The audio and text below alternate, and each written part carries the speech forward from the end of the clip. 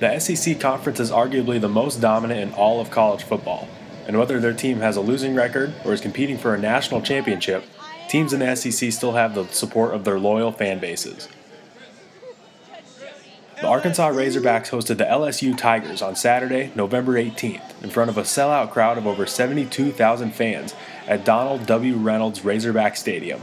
The Tigers and the Razorbacks rivalry is one of the most storied in all of college football, and the two teams play for the Golden Boot Trophy.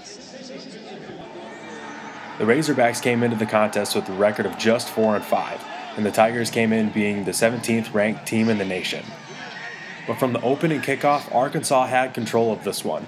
At the end of the first quarter, the Hogs had a 3-0 lead, and at the end of the first half had stretched that lead to 10-0.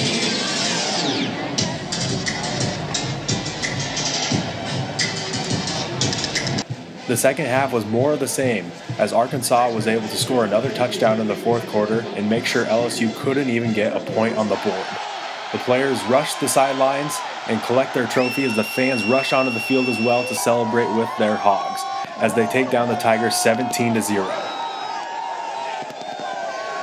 The win was Arkansas head coach Brent Bielema's first SEC conference win since joining the school last year, and the first for the Razorbacks in the SEC in the last 17 games.